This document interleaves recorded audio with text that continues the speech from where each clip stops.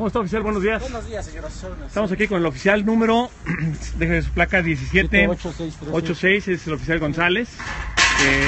¿Sabe que está prohibido por ley de cultura cívica apartar la vía pública con cualquier obstáculo? Sí, señor. ¿Y por qué pone burros en la calle, oficial? Estamos esperando una camioneta que va a descargar y enseguida los quitamos, nada más por eso.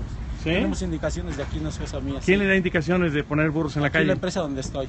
Entonces, por encima de la ley de la Ciudad de México están las instrucciones de la empresa. ¿Es correcto? ¿Usted obedece primero las instrucciones ilegales antes que obedecer la ley? Permítame tantito, Sí. me están hablando. ¿De qué empresa es usted? Aquí. ¿En el ITAM? Sí, señora. Entonces, ¿el ITAM le instruye violar la ley y usted acata las instrucciones del ITAM de violar la ley? No estoy mirando, ahorita quito mis burros. Ahorita quita sus burros. Necesitamos apartar porque nos vienen a descargar. Pero está prohibido apartar la vía pública, oficial, ¿no sabía? Yo no sé.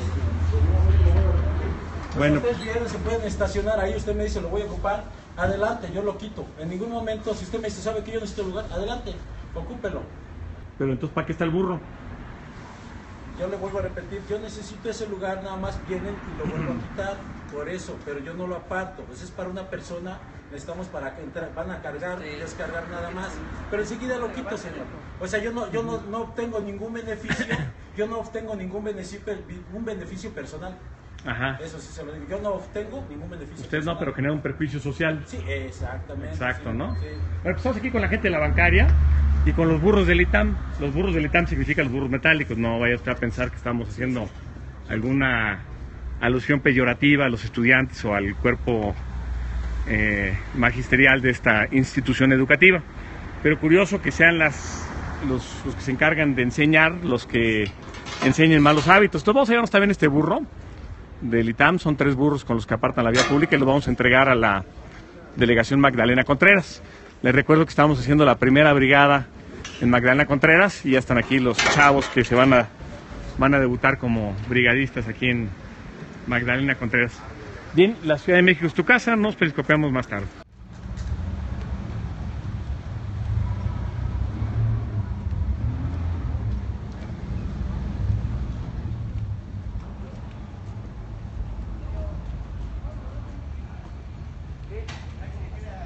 ¿Sí o no?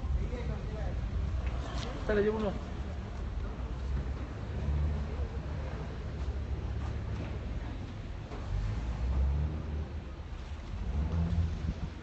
Hola, ¿qué tal? Ya estamos aquí en las instalaciones de la Delegación La Magdalena Contreras y vamos ahorita a descargar el camión mudancero lleno de cachivaches aquí donde está este volteo. Debo decir que esta, que es la primera ocasión que estamos en la Magdalena Contreras, una extraordinaria coordinación y colaboración de parte de las autoridades delegacionales, diría hasta incluso formidable. Ellos mismos estuvieron con camionetas propias llevándose bastantes cosas y estuvo maravillosa la jornada. Venimos ya a descargar porque no hay lugar, ya viene llena la... Cuidado. Ahí viene ya lleno. Y vamos a pasar ahorita las cosas a este camión. ¡Dale! Bueno, ahí está. Pues, vamos a seguirle dando aquí en la Magdalena Contreras. La Ciudad de México es tu casa, nos periscopeamos más tarde.